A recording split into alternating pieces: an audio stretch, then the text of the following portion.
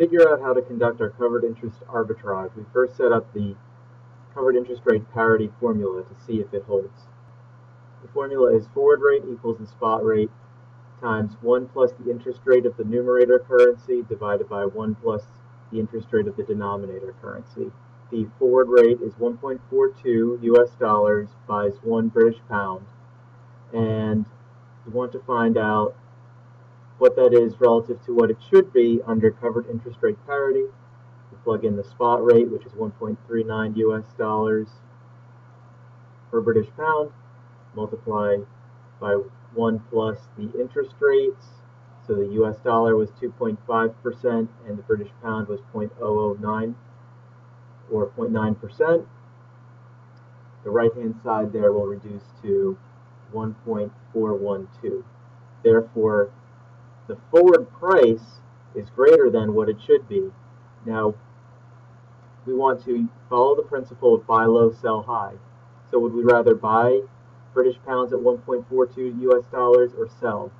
Well, we want to sell because 1.42 is a higher price than what it would be under covered interest rate parity. So our strategy will be to sell British pounds at the forward price. Now, whatever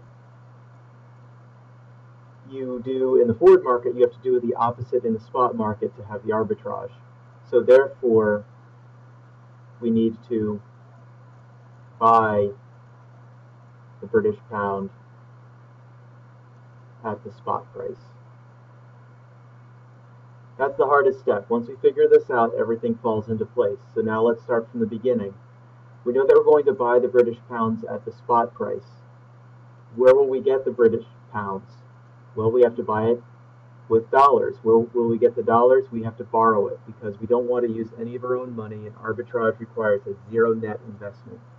So our steps are first to borrow US dollars, and I will pick an arbitrary amount of $1 million, and we'll be borrowing at 2.5%. At this point in time, I also have to enter in British pounds at the forward price. So I have to have the price locked in at the beginning.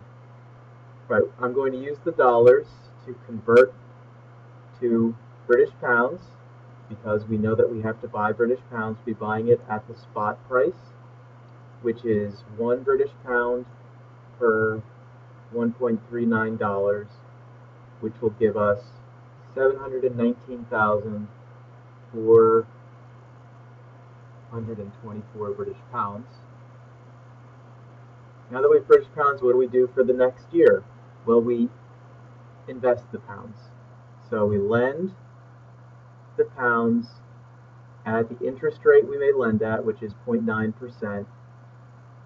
In 1 year, we'll have 719,424 British pounds times 1.009, which is 1 plus the interest rate,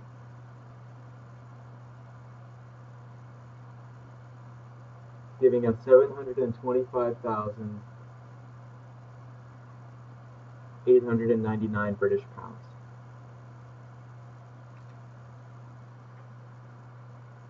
After the 1 year is up, it's time for us to sell the British pounds at the forward price, which we had locked in at the beginning of the year. We had 725,899 British pounds.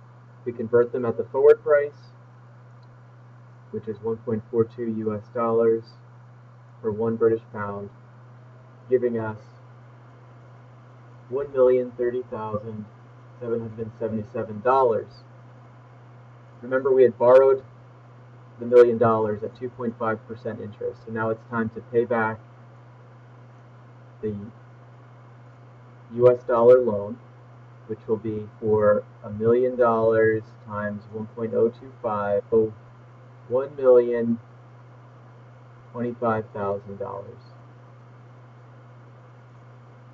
And now we see that this is what we get, this is what we owe, so we can compute exactly what our profit is, which is the difference of what we receive after selling the pounds and pay back this loan,